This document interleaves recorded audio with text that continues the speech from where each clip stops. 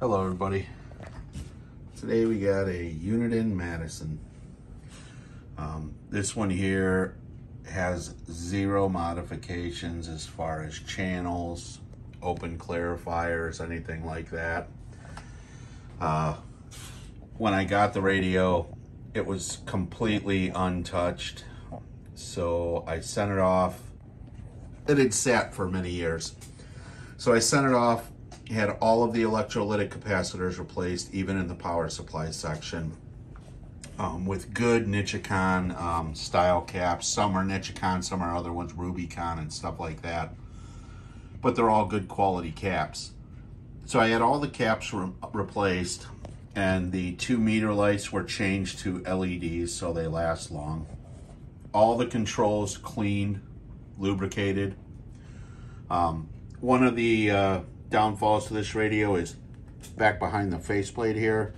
There's a high wattage resistor that gets really hot, and that's what causes a lot of the failures with the clock functions. Well, the resistor is behind the front panel here, so it holds heat instead of being on the back of the circuit board back inside here where it can vent and cool. So that's one of the service bulletins from Uniden. So I had that done as well, just so that this thing's ready to go. The radio is still 100% stock as far as no audio limiters have been clipped, no extra channels have been installed, no open clarifiers, nothing like that.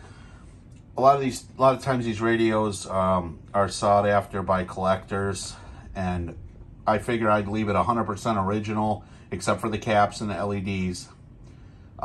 And if you wanted to peak it up and have it swinging more watts, you could do that, clipping the audio limiters or whatever you would like to do. But I personally don't like to do that. So I just figured I'd leave this one well alone. The meter lights light up really nice. All the LEDs light up really good. Really good looking radio. You can see behind me here, it actually looks really cool at night, but with the LEDs, kind of lights up in the vents, so it looks really nice at night.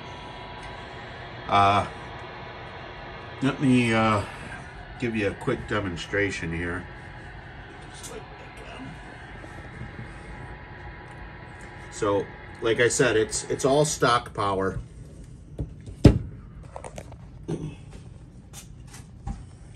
20-watt scale, AM, dead key in 4.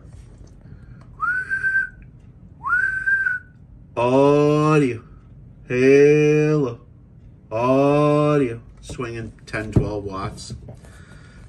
Go to sideband here, flip it over to sideband. Audio, hello, audio.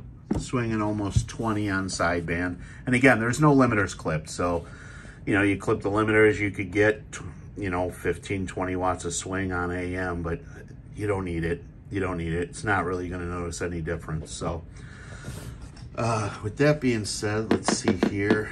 I have, it's right on frequency on sideband. Audio check, 1, 2, 3. Hello check, 1, 2, 3. Audio radio. That is a ICOM 756 Pro that's on behind me so that you could hear the transmit. And we'll see if anyone's out here so you can hear the receive. Receiver's really nice too. It's a base station. It's out of Medina or something like that. Yeah, this guy's around Kipton. Yeah, I think there was one more. Somewhere around the bottom of the roof or somewhere down there. I remember when we first started, he was on it. Yeah, wasn't that the one that was on the cordless light? It does have the original Madison speaker as well. So,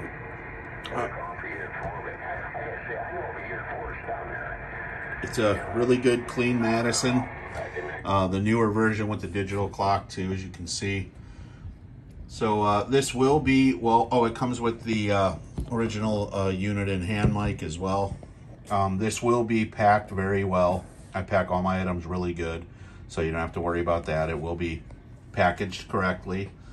The auction is going to include free shipping, also insured, so no worries there either. And this is going to probably ship FedEx. So thank you so much. Again, very nice, clean Madison radio here. If you haven't subscribed to my channel, please do it. I always have something new, something going on, new videos and stuff like that. Thanks a lot. Take care. 73s.